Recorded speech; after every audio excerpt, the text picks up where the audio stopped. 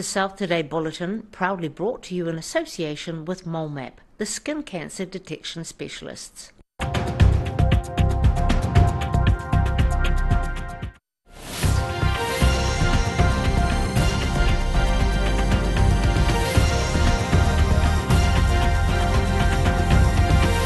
Tonight on the South Today, a Dunedin animal rescue organisation could be in strife following a complaint from a member of the public.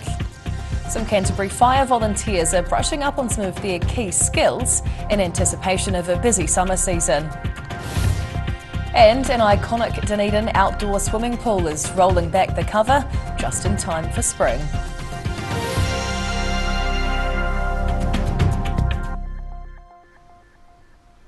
Kia ora, good evening. I'm Hannah Wilkins. A Dunedin bird rescue organisation is just holding on by a talon after a complaint threatens the future of the conservation charity. Bird Rescue Dunedin is flying in turbulence following a single complaint putting the non-profit charitable organisation in jeopardy. Founder Sue Cook has cared for more than 400 birds each year for over a decade, but has been told to dismantle 9 aviaries she has in her backyard without consent. She claims to have an understanding with the Dunedin City Council that allows her to have the aviaries unless they upset the public. But now the council's told Cook she has 6 months to take down the birds' homes and needs consent to rebuild them under new specifications. Cook claims all her neighbours were happy with the setup, saying she doesn't know the nature of the complaint laid against the rescue facility. The enclosures have always undergone regular checks by the Department of Conservation and the DCC. Dunedin Bird Rescue is the only operation in the city that takes in any bird at any time, relying only on donations from the community to keep the operation running. The DCC says staff have visited the site to look into the complaint from a member of the public, but no official notices have been issued at this point in time. In Dunedin, the South Today. Wild weather last week caused major destruction across the south, but the torrential rain and cold temperatures may have a silver lining. Fire restriction notices for central Otago and Upper Waitaki were lifted on Tuesday morning, reverting the southern regions back to an open season. This comes after the restricted season was put in place a month earlier than previous years in an effort to account for the El Nino climate systems predicting high fire risk. Last week's heavy rainfall is also helping firefighters to dampen the Pukaki Downs scrub fire, which has been burning since last Wednesday. Fire and Emergency NZ says they're constantly reviewing data to keep an eye on fire seasons, but say people should continue to exercise caution with fire activities.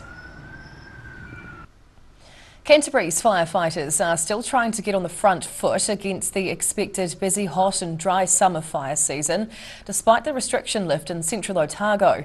Fire and Emergency New Zealand are running training days to upskill key volunteers in safety and prevention methods, hoping to reduce the number of incidents in the region.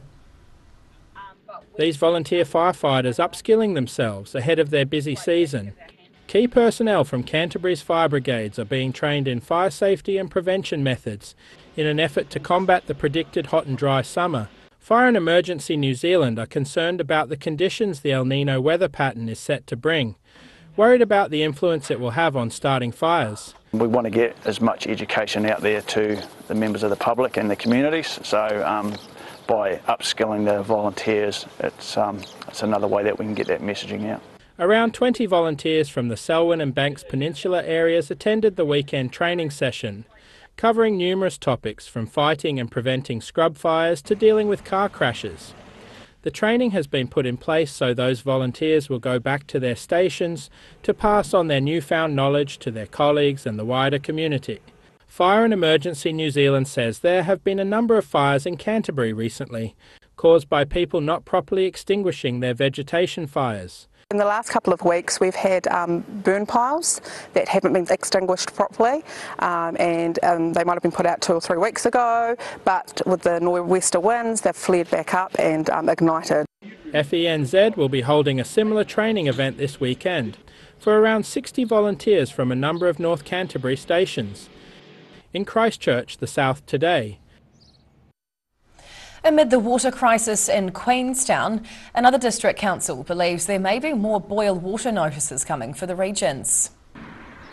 The Waitaki District Council says it would not be surprised if water regulator Taumata Arawai issued compliance orders to other territorial authorities. This comes in the wake of last week's cryptosporidium outbreak in Queenstown, causing more than 30 gastro cases in the area. The Waitaki water supplies have had continual upgrades since the early 2000s, but a compliance order would require regions with non-upgraded supplies to have a boil water notice until treatment barriers were in place. Taumata Arawai confirmed it will send letters to councils about treatment for protozoa, outlining their expectations and regulations going forward. Dunedin's only outdoor swimming pool is starting to warm up as lifeguards prepare for another busy season of big splashes. Many locals are getting excited to dive into the St Clair hot salt water pool, but poor weather may rain on their parade. Taking a plunge into the St Clair hot salt water pool. The covers are rolling off and the water temperatures are rising for the outdoor swimming pool, which is set to open its doors on Sunday morning. Staff were being shown around the facilities on Tuesday as part of an induction, getting ready to welcome back locals for their 6-month season. We cover our expectations. We also cover things like water treatment, making sure that they know how to do chlorine readings, pH readings, so that the pool can run at optimal levels. While the weekend's weather forecast isn't looking too promising, aquatics team lead Michael Kruger's still expecting some brave swimmers to make a splash. He says the pool's usually kept at around 28 degrees, but even with the warm, inviting temperatures, the weather still has a huge impact on their season. If it is a nice hot season like it was last one, we did have a really good season when the weather turned. But yeah, we're not in control of that. We do try our best. Staff are hoping to see many swimmers come and take a dip at the opening this weekend, kicking off their season, which ends in early April as we come into winter. In Dunedin, the South Today. Whaiakane, still to come on the South Today. Top Kiwi darts players are heading down country for the South Island Masters, and Bluff school kids are busily learning and growing through their holidays at a Southern Youth Festival.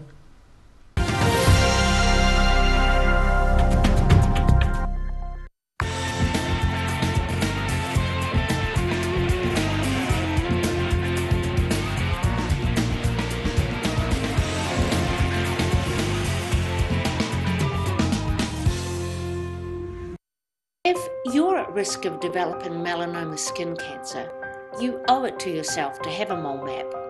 Mole map is coming to your area. Phone today to make an appointment. It could save your life. A poorly maintained heat pump can lose up to 35% of its output. The Mr. Heat Pump Cleaner team are experts. Their specially developed chemical wash is totally biodegradable. Call Mr. Heat Pump Cleaner and get the job done by the professionals. This is the real deal. Everything's reduced. Must go sale on now. There's 30% off lounge, dining and occasional furniture. John's taken 40% off beds and bedroom. And over 1,000 items are at half price. Plus pad off over 18 months interest free. Must go sale on now. Strictly limited time, only at John's Furniture Warehouse, Stafford Street. Where did you get that furniture from? Stafford Street. And my mate John.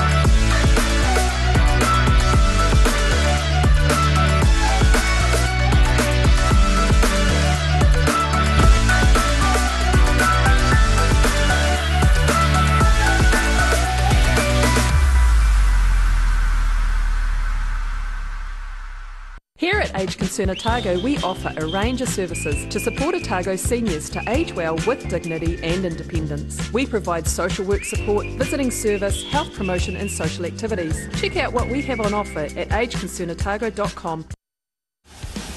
Aero, used by Australia's top bowlers with their unique Z-scoop grip that redefines the game. Machined with robotics for unparalleled accuracy, Aero, same line, every time.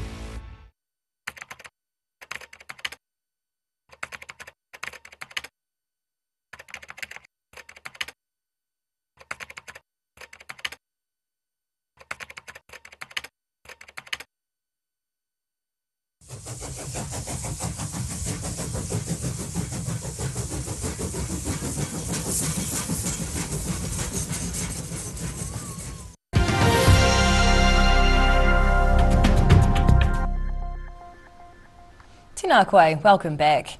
Some of New Zealand's top darts players are bringing their talents down south, looking to bag themselves a few ton 80s. This year's South Island ILT Darts Masters is returning to Invercargill, with preparations already underway in the southernmost city.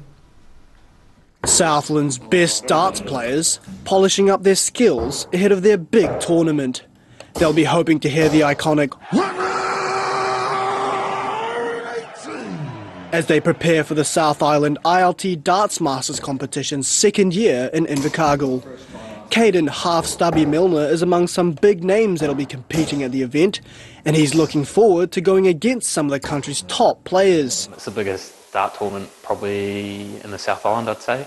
Got all New Zealand's best players competing, so it's pretty cool to be involved in that. New Zealand darts legend Warren Perry has been playing the sport for around 40 years, with his motivation at an all-time high for his return to the competition. There's 8 invited players and there's 8 players that play off the other spots, and we get to play each other. World-ranked darts player Darren Dummigan is amazed at the organisation of the event, hoping it'll inspire more young people to get involved in the sport down south. The youth coming through here is amazing. The effort that's been put in has been, well, it shows. There's a big prize pool for this year's South Island ILT Masters Darts competition as players look to take aim at the tournament in mid-October.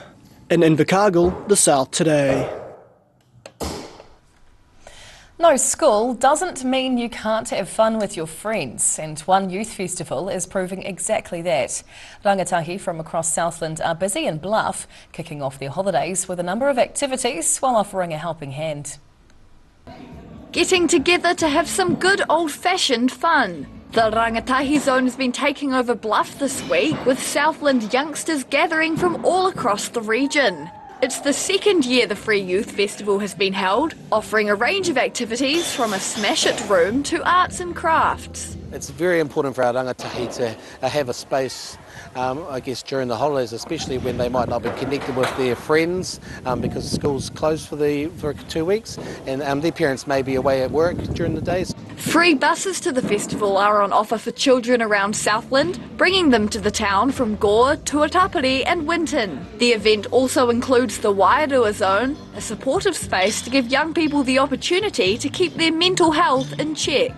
This event was put on last year due to a tragic event where there was the loss of 4 young lives in Invercargill due to a car accident, and 3 of those young people were from Bluff, and so they really affected the community really big. More than 70 local organisations helped fund the Rangatahi Zone, hoping the fund support system will help young people make positive decisions and choices. The Free Youth Festival is set to wrap up on Friday. In Bluff, the South Today. And now recapping tonight's top stories on the South Today. Bird Rescue Dunedin is flying through turbulence as a complaint to the council threatens some aviaries. Canterbury firefighters get a step ahead of the busy upcoming summer season, upskilling their fire safety methods.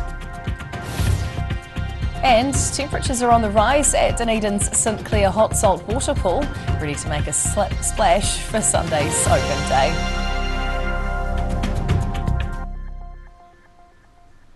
And now we'll look at what's happening in tomorrow's ODT, and we welcome back Associate Editor Jo Simpson. Hello Jo. Hi. What can we expect in Thursday's paper? A Dunedin father can finally speak out about his 2 years of terror after being cleared of serious violence charges. Right.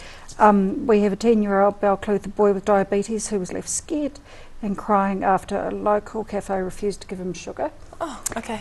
And we have a dog hearing in Invercargill where a woman has had 71 complaints against her and her dogs. Wow, that's a lot. Gosh, okay, well thank you for coming over and sharing, Jo. We look forward to reading tomorrow. Thank you. Time now for a look at the weather.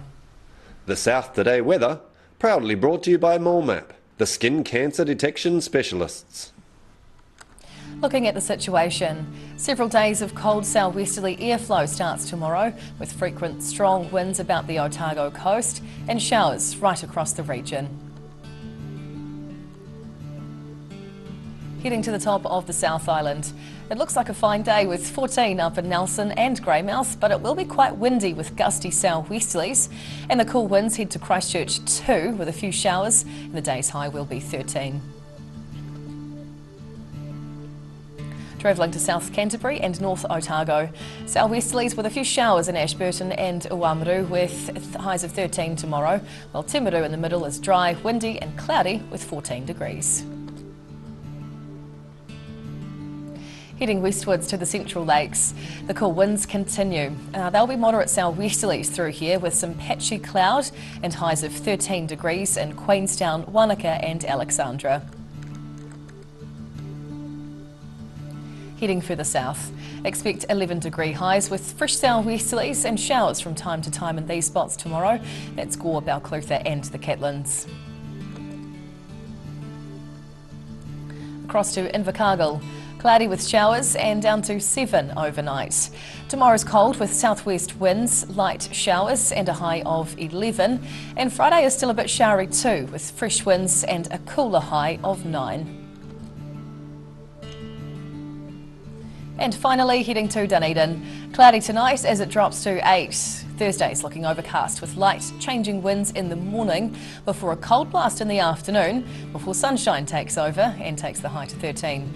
Friday's wet to start with nor'westerlies turning to southwesterly winds up to 15 and a showery on and off afternoon. And that's the news this Wednesday. For the latest news and videos from the southern region, head online to odt.co.nz. You can follow Channel 39 on YouTube to catch our news bulletins on demand.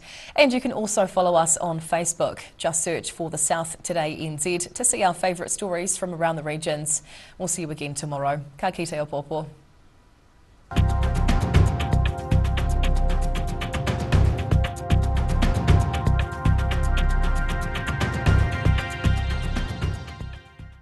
Public interest journalism funded through New Zealand On Air. The South Today Bulletin, proudly brought to you in association with MoleMap, the skin cancer detection specialists. If you're at risk of developing melanoma skin cancer, you owe it to yourself to have a MoleMap. MoleMap is coming to your area. Phone today to make an appointment. It could save your life. Living Well Disability Resource Centre, a not-for-profit charitable organisation and your one-stop shop for information and resources to help you retain independence. We offer a wide range of assistive products from jar openers to mobility scooters and provide assessments for Total Mobility, the half-price taxi scheme. Come and see the friendly team. You'll find us on the corner of George and Bath Streets, ground floor of Burns House.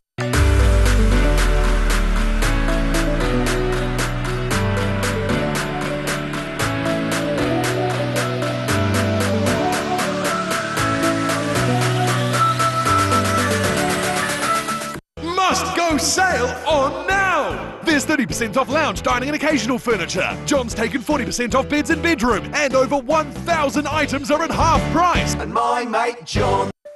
UPVC Windows and Doors is a local Dunedin company who manufacture, install and service everything they make. Sign up this month for a free glass upgrade. Call UPVC Windows and Doors today. Every day the team at Gillian supports grieving families at their time of need, from answering your questions to organising a farewell that reflects the wishes of your loved one. We can help. Call Gillian's today.